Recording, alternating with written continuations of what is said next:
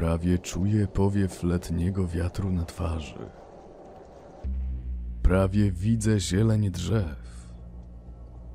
Prawie słyszę śmiechy dzieci.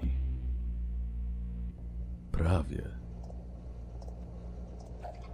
Wspomnienia odchodzą tak szybko, jak się pojawiły.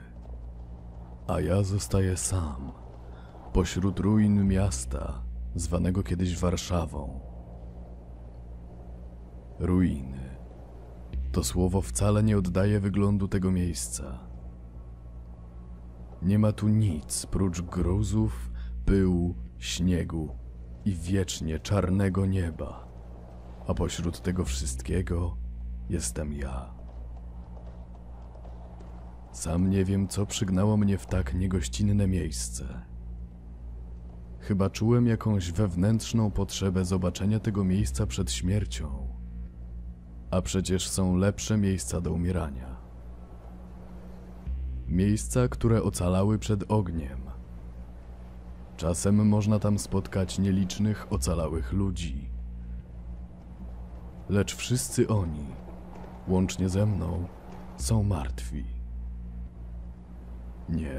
Nie jesteśmy żywymi trupami. Zombie, my żyjemy. Jeszcze żyjemy. Lecz wyrok na nas został podpisany, gdy ogień spadł z nieba.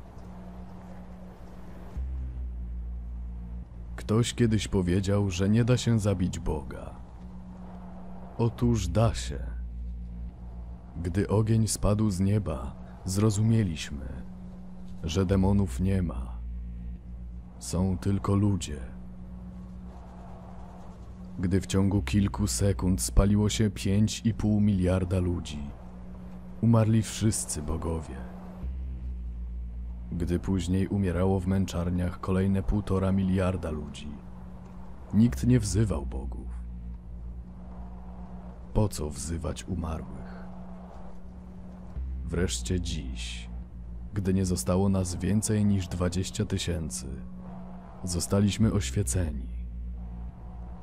Od początku istnienia gatunku Homo sapiens było nas około 150 miliardów i większość z nas się myliła.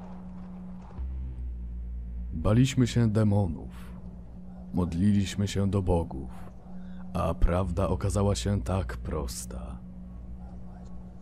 Wszystko to, do czego się kiedykolwiek modliliśmy, nie istnieje.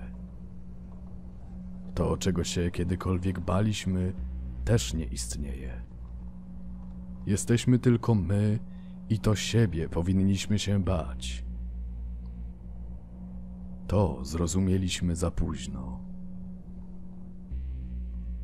Ogień z nieba. Nie wiem, kto wymyślił tę nazwę, ale wszyscy, których spotkałem, tak na to mówili. Nazwa brzmi obco, nieludzko. Prawdopodobnie pozwala na chwilę zapomnieć o tym, że to my sami sobie zgotowaliśmy to piekło. Jak już się pewnie domyślacie, ogień z nieba nie jest żadnym mistycznym kataklizmem zesłanym przez bogów, a jedynie nazwą dla zwykłej ludzkiej wojny. No może nie takiej zwykłej. Ogień z nieba to nazwa wojny, w której najgorsze potwory, ludzie, użyli broni, która spędzała sen z powiek ludzi w latach 70. Broni jądrowej. Uderzenie było dla wszystkich zaskoczeniem. Nie wiadomo, kto pierwszy uderzył i nie jest to też ważne. Nie jest też ważne to, że odpowiedzieli wszyscy. Jak już wspomniałem, w ciągu kilku sekund spaliło się 5,5 miliarda ludzi. Reszta umarła od poparzeń i choroby popromiennej w ciągu kilku następnych dni. Przeżyli nieliczni, lecz i na nas podpisany został wyrok. Wybuchy tylu bomb zasnuły niebo radioaktywnym pyłem, który ściągnął na ziemię nuklearną zimę, a na ocalałych ludzi śmierć poprzez choroby popromienne, takie jak rak. Przewiduje się, że nasz gatunek wymrze za jakieś 5 czy 6 lat. Gdy umierali bogowie, umarła też nadzieja.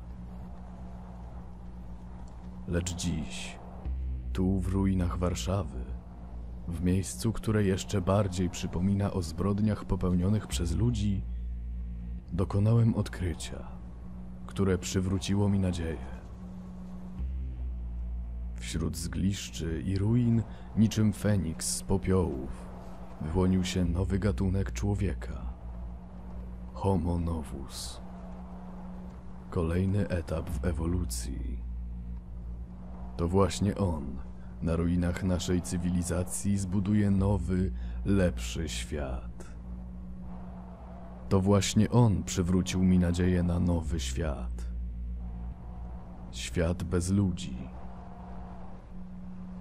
Piszę ten list i wkładam go do tego sejfu, abyście później, gdy już rozwiniecie na tyle waszą raczkującą teraz cywilizację, że zaczniecie odkrywać straszną prawdę o waszych praojcach, wybaczycie nam nasze błędy. Czuję, że koniec jest już bliski i jestem szczęśliwy, odchodząc ze świadomością, że przyszłość nie jest stracona, a na zgliszczach naszego świata wyłoni się nowa, lepsza cywilizacja. Proszę, wybaczcie nam.